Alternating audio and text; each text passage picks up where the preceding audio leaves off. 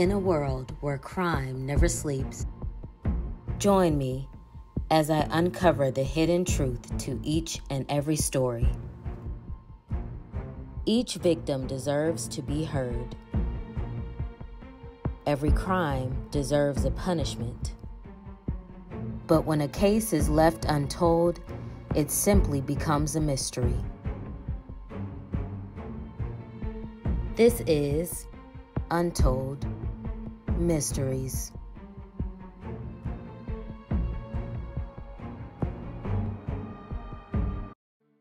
Alunte Davis, Timothy Blancher, and Paris Cameron were shot and killed after inviting a man over to a house party. On the night of May 25, 2019, Lance Atterbury invited his friends over his home on the east side of Detroit to hang out. At the time, even though the home was still under construction, it was often used as the party spot for him and his friends. Please state your name for the record. Lance Atterbury. Mr. Atterbury, are you familiar with Devonshire in the city of Detroit? Yes. What is that location to you? My home. Is it still your home? No. You sold it? I still own it. I just don't live there. Had you been drinking that night? Yes. How much? A lot. At the time, even though the home was still under construction, it was often used as the party spot for Lance and his friends. That night, Lance invited Aluntè, Tim, Paris, Blair Keys, Armand Matthews, and Brendan Suttles to drink and have a good time. Around 8 p.m. that night, a neighbor began to complain about the noise. After a verbal altercation, one gunshot rang out. May 24th, a Friday night back in 2019. Do you remember that date? Yes. Why? It's a long story, but some people were outside partying on the side of my house that night. They were outside partying, loud music. I ignored that. I have a 13-year-old daughter. 45 minutes went past. My 13-year-old daughter said, "Mom, there's somebody outside doing something inappropriate." I go to my window. I say, "Can you please get off the side of my house? I have a 13-year-old daughter and my elderly aunt lives with me." One of them got smart with me and said, "B, I'm grown, you grown. If you don't want to see it, close your window." I went back in my room. I grabbed my gun, went outside and did a warning shot. Once things calmed down, Armand, Blair, Aluntè, Tim, and Paris decided to go to a nearby gas station around 10:30 p.m. For the record, where are you? I'm about to open the door to the refrigerator. Do you see Timothy in his frame? Yes, he's the third person in the short set. Paris is wearing all black, and then Aluntè is wearing a camouflage shirt. Do you see anyone? With shorts, basketball shorts. Pause it, please. Blair, do you see Mr. Robinson in the frame again? Yes. Paris spots Devon Robinson walk inside the store. After Paris introduced herself, the two began talking before exiting the store. What's happening at this point between the defendant and Paris? They're just talking about how they're gonna get Devon to come back to the house. What do you see now? Devon walking out the gas station. What's happening here? Paris is like, "What's that?" You know, basically getting his attention. That's her shooting her shots. And What that's do you see now? me trying to tell Paris to get back in the car. What is she doing? Trying to get Devon's attention while I'm telling her to get back in the car.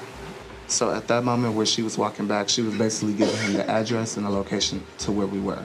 But she's telling him where you guys are? Yeah, Okay. she never was like, "I want you to come." She just was like, "You should come." It was like a suggestion more so. Okay. Does she eventually get back in the car? Yes. What's happening now?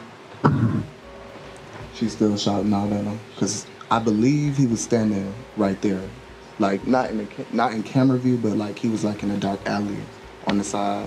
Paris is leaning out your back window? Yelling out, "Don't forget to come through."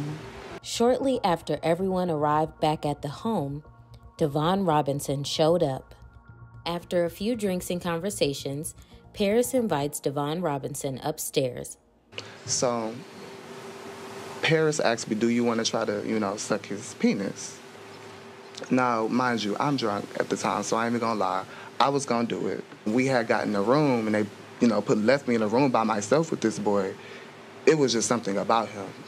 Like, it was something off about this boy. He was like, why you not sucking?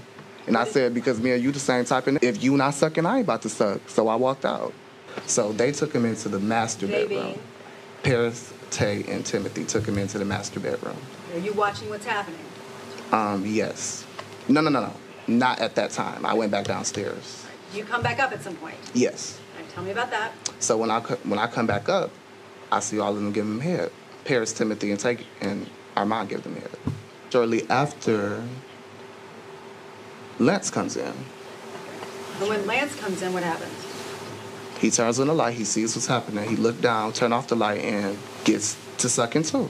How's the defendant appearing at this time? Just sitting. Did you have any contact with Mr. Robinson when he came to the Blanchard house?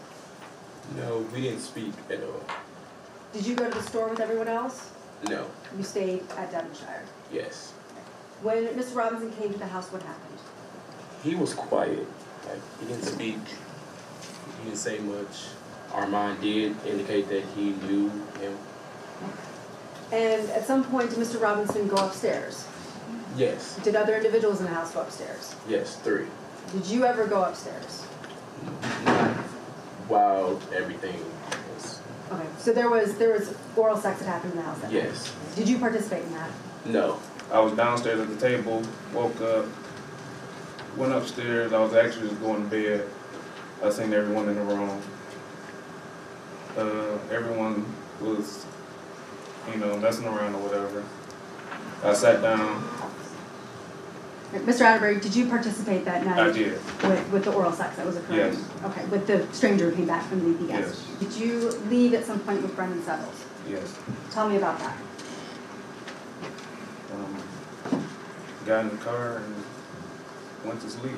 He drove the car home, I guess. I encountered him upstairs in a room where he was participating in an orgy with a transsexual and with other homosexuals that was in that room, and I participated, me being under the influence and curious. So mind you, I didn't see this young man leave, but before he left, he acknowledged everybody and everything, and he seemed really shook.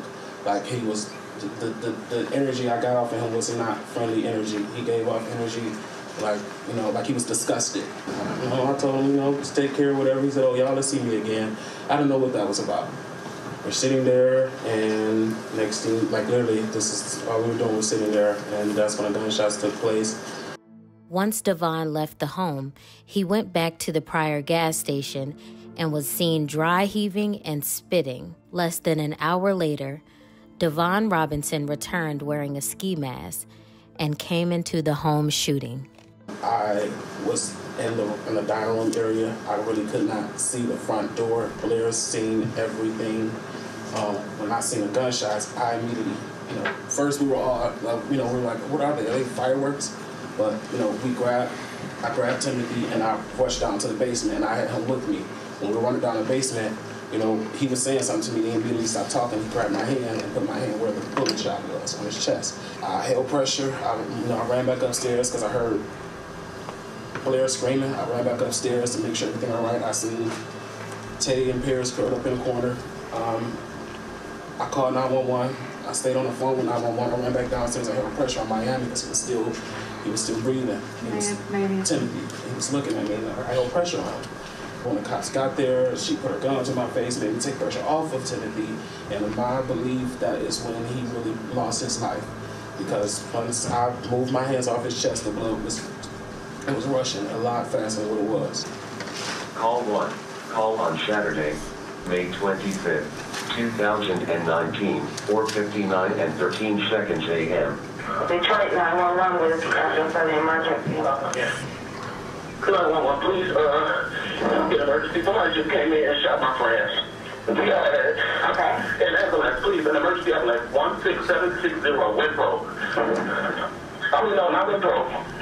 Oh my God. Take a breath and tell me where you are. I want to be trying to look through this. Oh. Well, somebody else is calling right now. I don't know. Okay, that's fine. Okay, I do have you.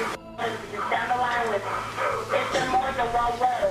Okay, I'm gonna tell you how to stop the bleeding. Okay, let me know when you're running with them.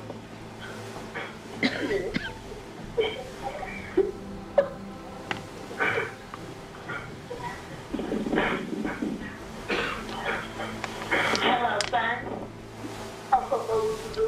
Yes, are you by them now? Yes, I am.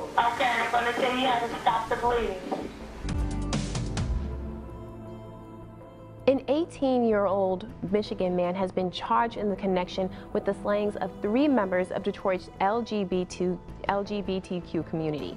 Devon Robinson is facing 3 counts of first-degree murder, along with assault and weapons charges.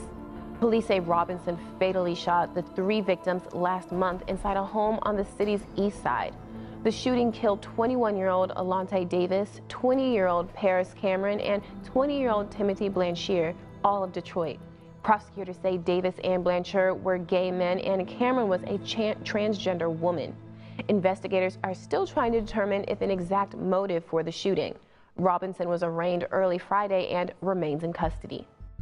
Aluntè was shot twice, while Tim and Paris were shot more than 4 times. Blair and Armand were not caught in the crossfire. Devon was found a week and a half later. From an anonymous tip, police suspected his mom was helping hide him. At the time of the investigation, Devon stated to police that he did not want his father to find out that he was gay.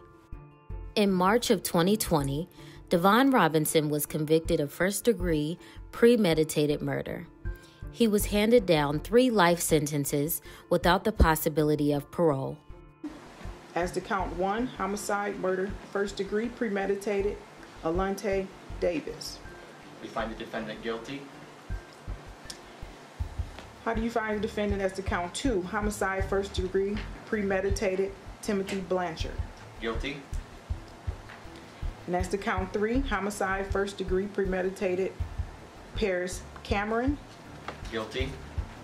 3 LGBTQ victims lost their lives and were targeted, and police do believe these were victims of a hate crime.